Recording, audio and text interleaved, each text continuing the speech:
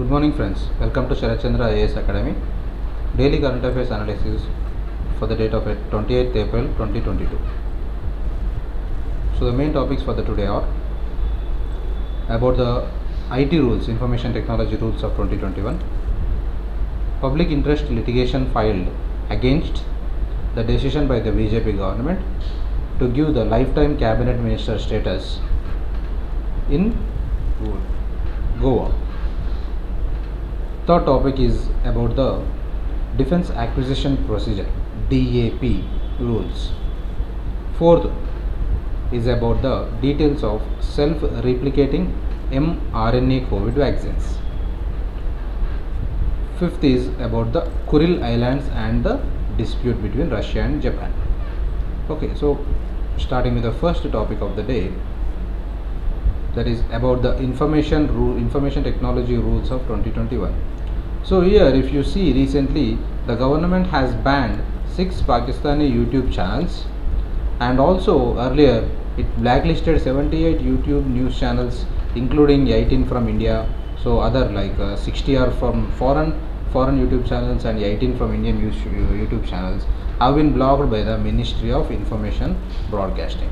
Okay, so why? The reason said by the government in blocking such YouTube channels is the false and unfounded information, disseminating the false and unfounded information, and also inciting fear and encouraging communalism and destabilizing the public order.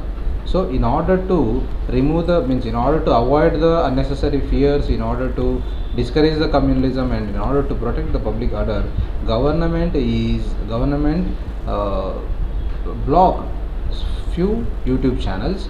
Okay, so let us come to the background of these IT rules 2021. So these blocking of such rules are done under Rule 18 of the IT rules of 2021. So if you see what are these IT guidelines, particularly, so what is this IT? There are many advantages of these IT rules of 2021. If you see the points one by one, first one is creating grievance redress procedure. So if you have any complaints, for example, if your fundamental rights or if your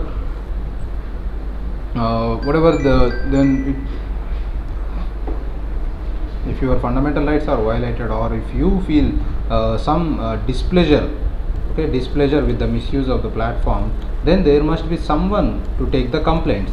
So these rules made it compulsory to provide the grievance redress procedure for both OTT as well as all the digital portals. Okay, over the top OTT as well as all the digital portals in case of the displeasure with the misuse of the platform, right? So next, every social media significant, so the bigger social media networks must definitely hire a chief compliance officer. Chief compliance officer must be appointed by all the social media firms, by all big social media firms. So and keep a nodal person. So this nodal person must be in contact with the law enforcement agencies throughout the day, okay, and all the time. That means this nodal contact person must be in contact with the law enforcement agencies, that is government agencies who are implementing the IT guidelines.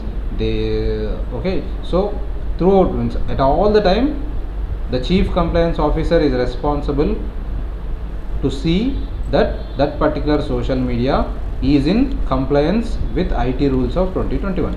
Chief compliance officers will see that social media firms will run according to the IT guidelines 2021, and at the same time a nodal contact person will be there, always in touch with the law enforcement agency representing the social media firm. Next, and all the social media sites must appoint a grievance officer. These grievance officers would be in charge of registering all the issues within 24 hours and resolving them with 15 days. So all the complaints on that particular social media site, so all the grievances on that particular media site must be referred to the grievance officer, and he must solve the issue within 15 days. He must respond within 24 hours and he must register it within 24 hours and resolve it within 15 days. Next, very important, removal of content. If suppose there is any content which is against our fundamental rights, which is against our fundamental right of any particular person, for example exposing the private parts, nudity, sexual acts, impersonation, and any content that violates the dignity of one person or fundamental rights of one person, particularly women, then these social media platforms must remove that within the 24 hours of receiving the complaint. Okay, if suppose if any fundamental rights like privacy is privacy, if suppose any privacy is disturbed, then in that case the content must be removed within 24 hours of receiving the complaint. Next, then all the social media must report, monthly report must be provided, okay, and how far about these complaints and remedies. And there must be a three-tier supervision. In this three-tier supervision, first comes self-regulation. Okay, self-regulation. New publishers will be self-regulation first. Next, second is a self-regulatory body by a retired judge or any prominent person. Second is a self-regulatory body by a retired judge. And third is the oversight from the IT and Broadcast Ministry. So this is the three-type supervision. So at the lower level it is self-regulation, at the middle level it is a retired judge or a prominent person heading the self-regulatory body, and at the higher level it is Ministry of Information and Broadcasting. Okay, so also includes the codes of practice and grievance committee, right? So yeah, so some sites, some particular social media companies are regarded as the intermediaries. Okay, are regarded as the intermediaries. So the status of intermediary is obtained only after 50 lakh registered members are there in that particular social media intermediary. If suppose any new, for example Facebook is there, Twitter is there, WhatsApp is there, whatever the social media company is there, then if it has more than 50 lakh registered members, then it would be classified as the major social media intermediaries. Okay, so the definition of major social media intermediary is whichever social media it is, if it has more than 50 lakh registered members, then it is considered as a major social media intermediary. Next, so what are the punishment prescribed if does not obey the law? So then companies, even the bigger companies, multi-millionaire companies like Facebook, Twitter, Instagram, WhatsApp, Messenger, whatever it is, whichever company it is, it will face a ban if they do not comply with the IT rules of 2021. And at the same time they may lose the status of intermediary if they do not, because when will they get the status of intermediary? If number of registered members are more than 50 lakh, they will get the intermediary status. Now if they do not comply with these particular rules, they will lose the status of intermediary and they may face the criminal charges. Okay, so if you see, most of the time there will be a conflict between the right to speech and privacy. Excuse me. So right to speech on other side, so privacy on the other side. So if you enjoy unlimited fundamental rights, so fundamental rights are not absolute. If your fundamental rights are absolute, then they may violate the others fundamental rights. That's why fundamental rights are restricted to that extent where it will not disturb the fundamental rights or others. So if whatever you talk or whatever you show, so freedom of on social media may lead to the disturbance of privacy of others, so may lead to the disturbance in others fundamental rights. That's the reason why these IT rules are framed to control the content, to control the content as well as to avoid the violation of fundamental rights and disturbing the social order in the society by the social media groups. Okay, so because it is very easy to access the social media, it is very easy to publish whatever the content. So for example, before the invention of social media, the only media present is print media or the visual media. It is obviously printing a news in the paper is very difficult, but the publishing the same news in the social media is so easy. That's the reason why as the technology is increasing, the question for privacy is also increasing on the other side. Then okay, so that's the reason why as far as possible these steps were taken in order to avoid any future disturbances for the society. Next, a public interest litigation was filed against the lifetime cabinet minister status in Goa. So if you see, Pratap Singh Rane was a great leader in Goa. He was almost 50 years he was the member of Goa legislature. For 50 years he was member of Goa legislature. 6 times he was the chief minister of Goa. Okay, 6 times.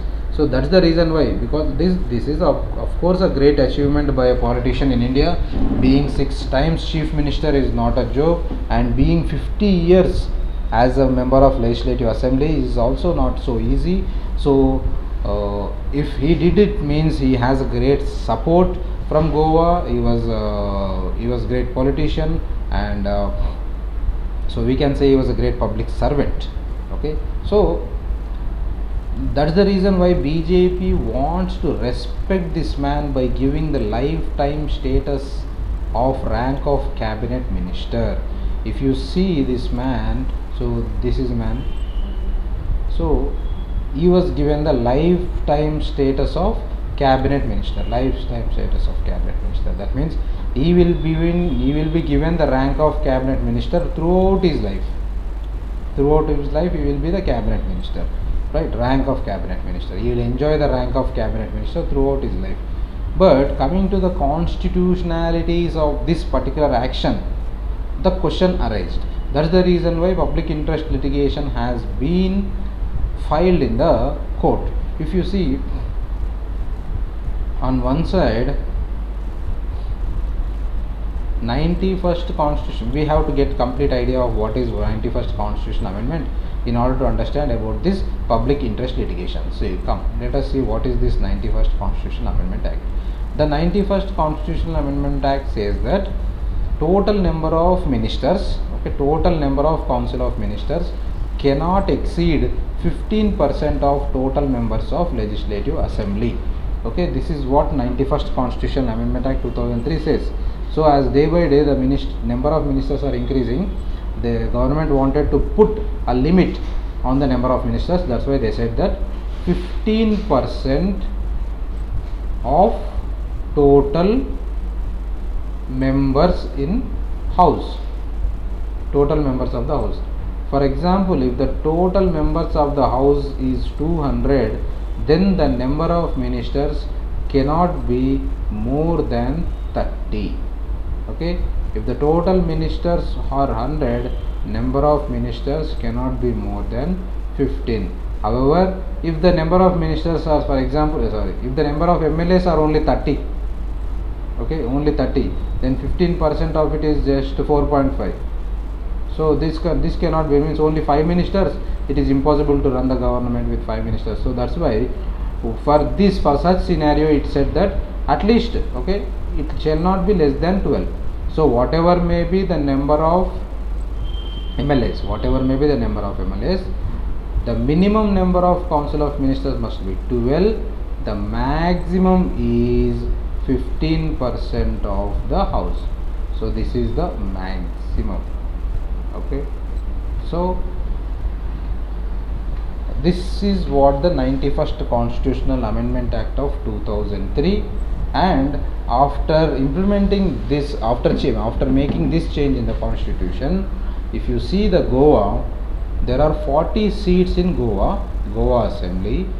Okay, so and so what is the 15% of 40? If you see what is the 15% of the 40, 10% is 4, 5% is 2, so it is 6 seats. 6 is the number. So as there must be minimum 12, there must be minimum at least 12 in such scenario. So already 12 members have been appointed, so it is done.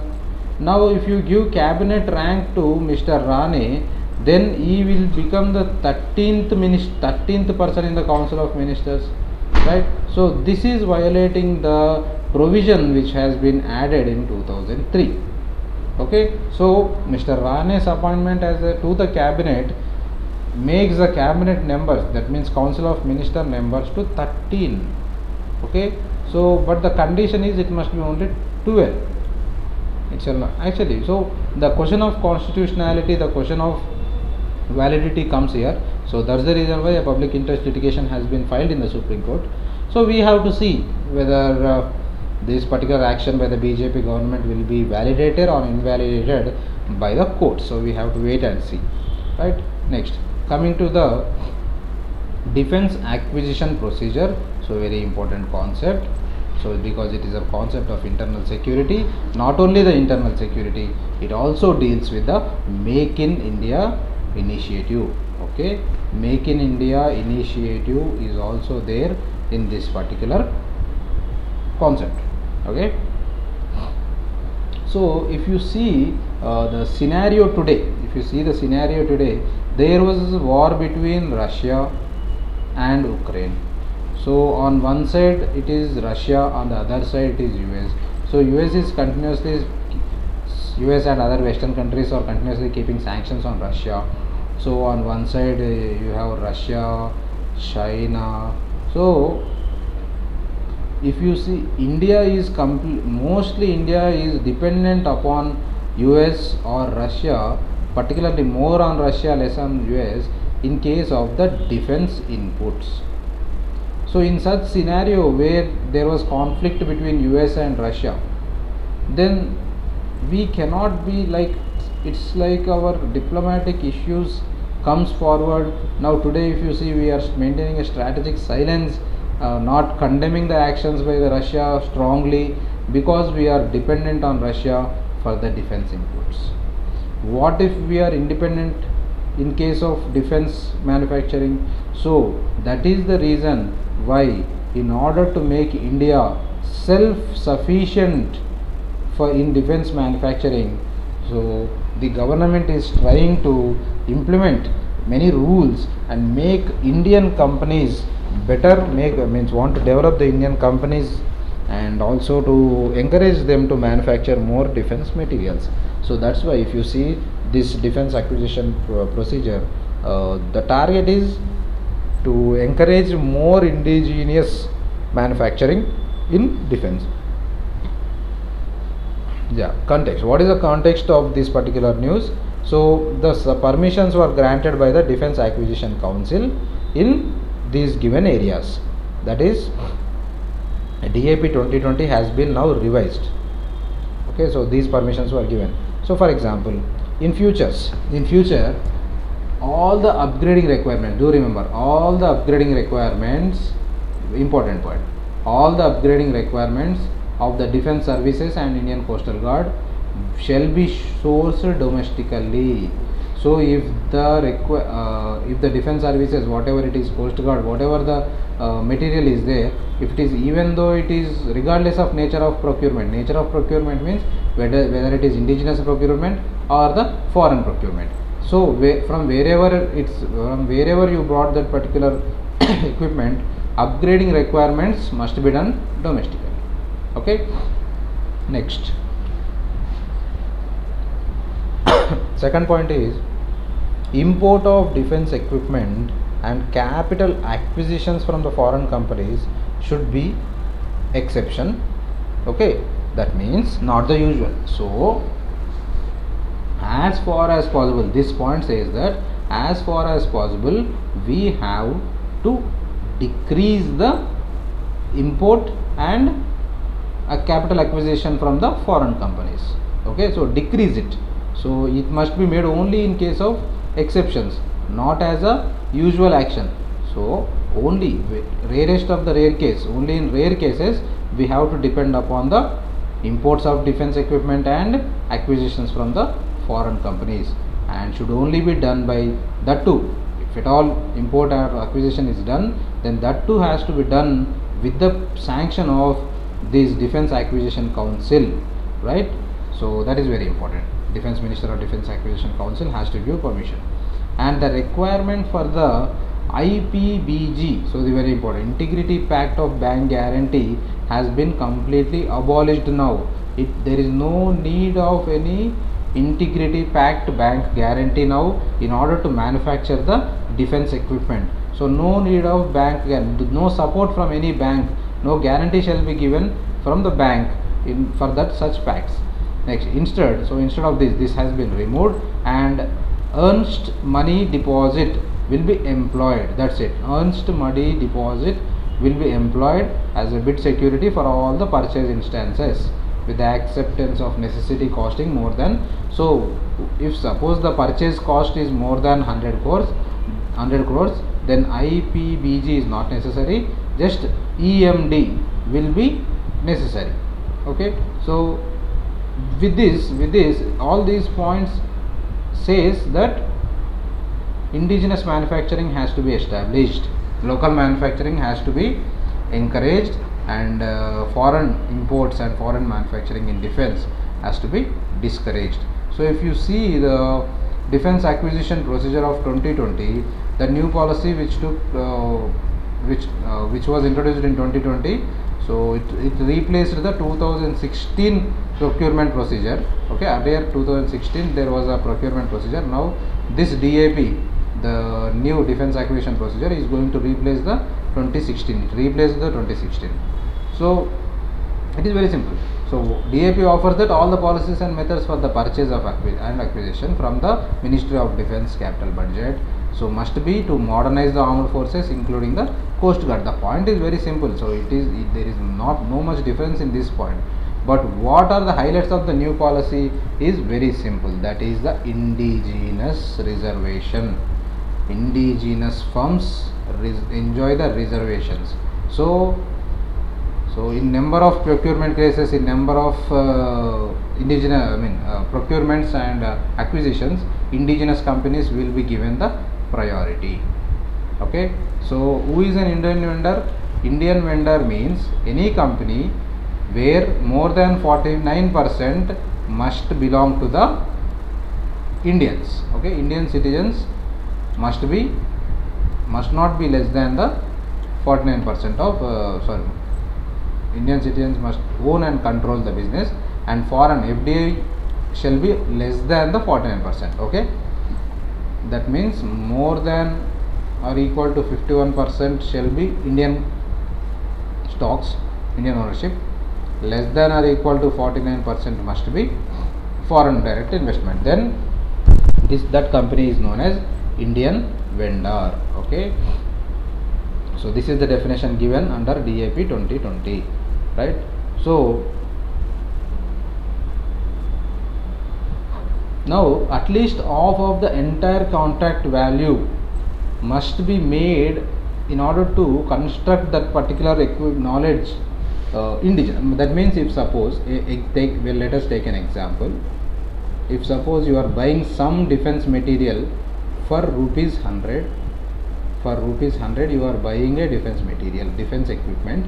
So this equipment, at least half of this manufacturing of this equipment, half of the constructing of this equipment must be done in India, right? At least half of the entire contract value of foreign acquisition made with the aim of constructing it in India, and through the transfer of knowledge,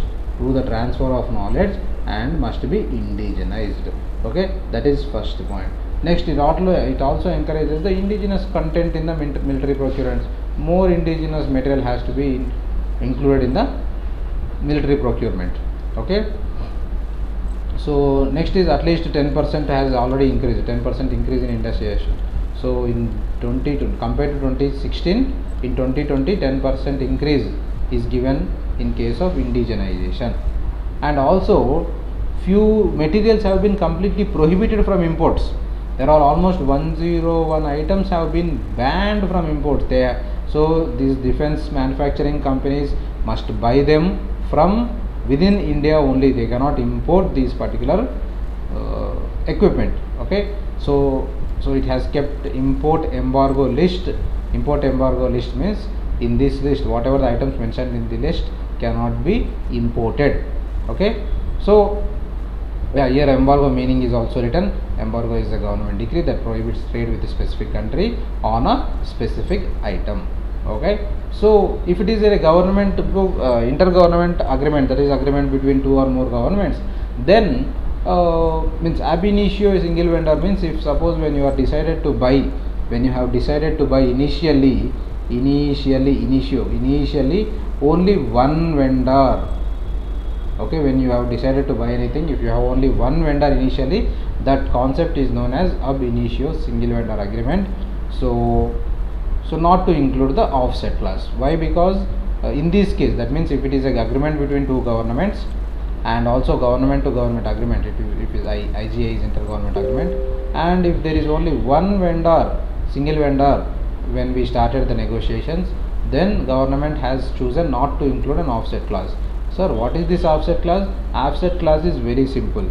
If suppose India is here, some foreign company, if India is buying, means a deal was made with a foreign company to say 1000 crore equipment has to be sold by this foreign company to India. Okay, but at the same time, if suppose in this the profit may be say 300 crores is profit, so out of this 300 crores, some amount, maybe some 50 crores, etc., like 50 crores or like that, shall be given to again India, which is known as offset. Okay, offset clause. This particular concept is offset clause.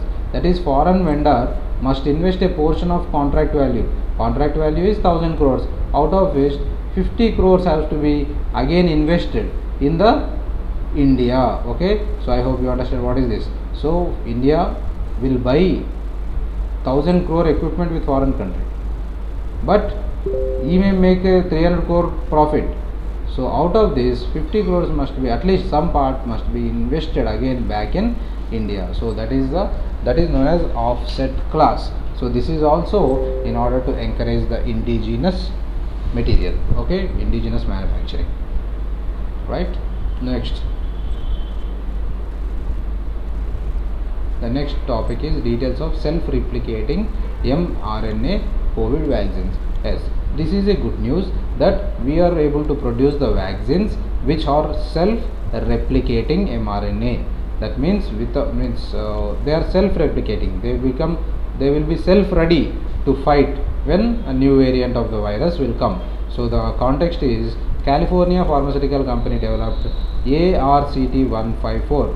This is the name of the vaccine, ARCT-154, which is a self-amplifying mRNA vaccine against the COVID-19.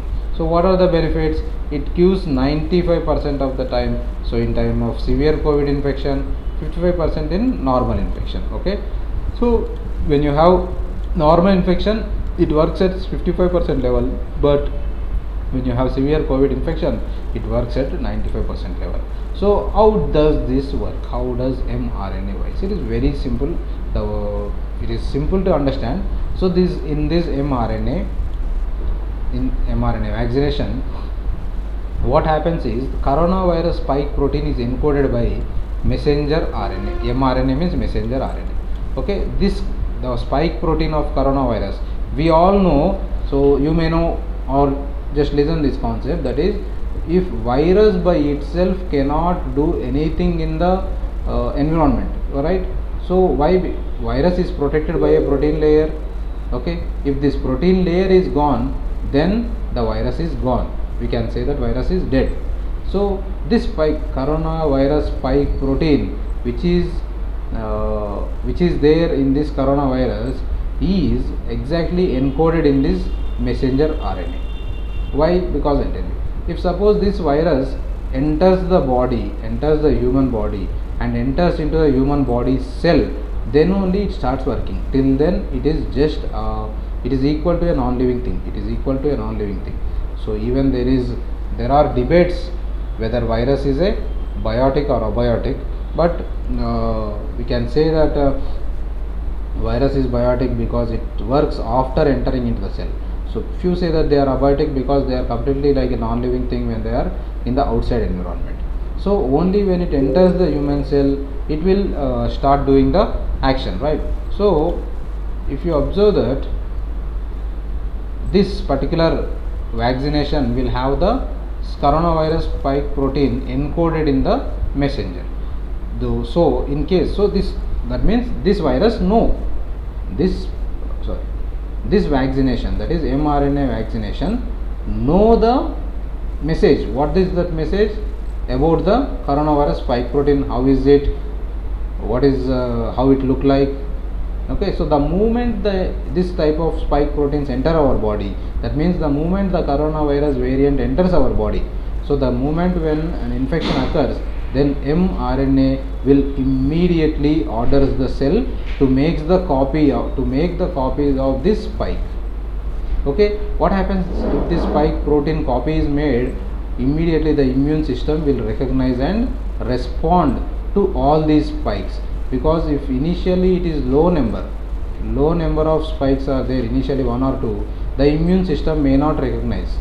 Okay, but here this vaccine is producing more number of spikes which are very weak. More number of weak spikes are produced by this vaccine, so by which the immune system will easily recognize them and kill all of them. So not only which are created by the mRNA vaccine, but also the real infected coronavirus. This is how the mRNA vaccination will work. So if you see the Moderna and Pfizer vaccines are 2 examples of mRNA vaccines. So they are self-amplifying. They will amplify the protein spikes, not virus. They will not amplify the virus, but they amplify the coronavirus spike protein. This is what corona looks like. I mean, virus look like. Only virus will be somewhere. So around that there will be protein spikes. So in between somewhere virus is there. But when a person is infected with real virus, immediately this mRNA will produce so many protein spikes. So many protein spikes are produced. So immediately the immune system will respond and kill all these protein spikes, including the real protein spike, real virus covered by protein spike. So that is how this is going to work. So self-amplifying mRNA vaccine is much advanced over our traditionally RNA vaccinations. Okay, RNA vaccination start responding only when the number increases considerably. That means the number of virus increases considerably, only it reaches a position of recognizable position, then only the RNA vaccinations recognize. Whereas mRNA, even the number of viruses entering the body are very low, they themselves will produce so many spikes, and immediately they make our immune system recognize the presence of our foreign body, a virus. So it also includes 4 additional proteins that facilitate the amplification, okay, so of the RNA, right? So in addition to the vaccine antigen, the main advantages is very lower dosage is enough.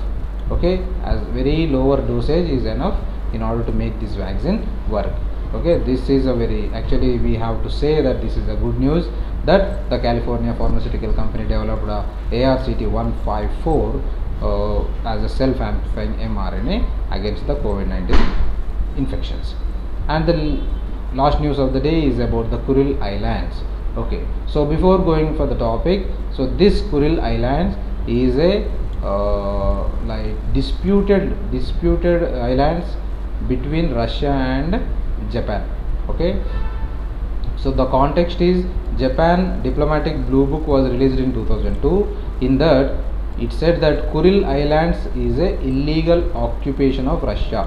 Okay, it explicitly openly mentioned that Russia's illegal occupation of the Kuril Islands is illegal, right?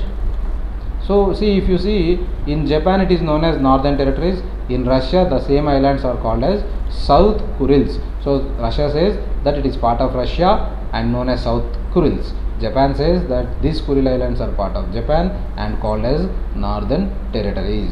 Okay, so out of since last 2 decades Japan was silent on this issue, but for the first time in these 2 decades it used a very high level phrase, that is illegal occupation, okay, to characterize the issue of the Kuril Islands. So before going further, let us see the map of the Kuril Islands.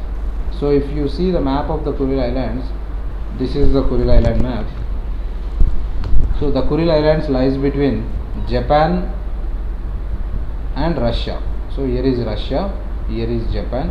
So in between these Kuril Islands were there. Okay, so on one side it is Sea of Okhotsk and the other side it is North Pacific Ocean. Okay, so if you see this map, you can see that this is Japan, this is also Russia, so this is also Russia. So in between there is Kuril Islands.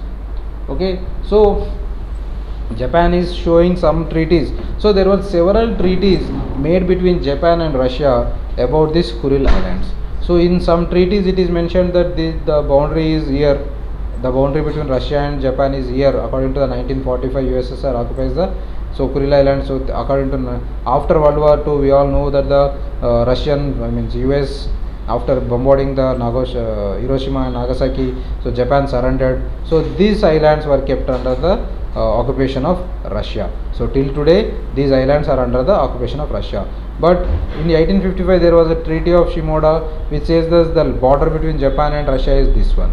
Whereas in 1875 there is Treaty of St. Petersburg which says that the border between Russia and Japan is this. So that's the reason why this particular area remained as a conflicted area, okay, between the border, disturbed border area between the Japan and Russia. If you see this, so after seeing the map, let us come back. So these four islands, four major islands which are situated between the Okhotsk Sea on one side and the Pacific Ocean on the other side. Okay, so the fact, what is the fact? The fact is after World War II, Russia completely occupied these islands. Okay, the islands or Kuril Islands are completely occupied by Russia and they are under administration of Russia, they are under control of Russia. But however, both Moscow and Tokyo claims the possession of these particular Kuril Islands. Okay, so if you see on one side, Japan is showing these many treaties. Shimoda Treaty of 1855, Treaty for the exchange of Sakhin and Kuril Islands in 1875, that is also known as St. Petersburg Treaty, and also Portsmouth Treaty of 1905. We all know, do you know that the Japan defeated Russia in 1905? Okay, in 1905 there was a war between Russia and Japan, Russo-Japanese War of 1905. Japan defeated, Japan's victory in Russo-Japanese War of 1904-1905. So obviously the winner is Japan. So that's why according to the Portsmouth Treaty, Kuril Islands were given to Japan according to this treaty. But Russia was showing the proof. What is Russia's proof? Yalta Agreement of 1945, that is after Second World War, and Potsdam Declaration of 1945, this is also Second World War, established its sovereignty, and the Japan acceptance of Russian sovereignty was established by San Francisco Treaty of 1955. So these were the days of bipolar world where Russia was completely dominating. So that's the reason why Japan signed Yalta Agreement and Potsdam Declaration and San Francisco Treaty of 1951, accepting that these Kuril Islands are part of Russia. But however, both Japan by showing these many treaties and Russia by showing these agreements claim their sovereignty over the Kuril Islands. So that's the reason why Kuril Islands remained as a land border conflict between both Russia and Japan till date. Okay, this is all about today's news. Thank you. We'll meet you tomorrow.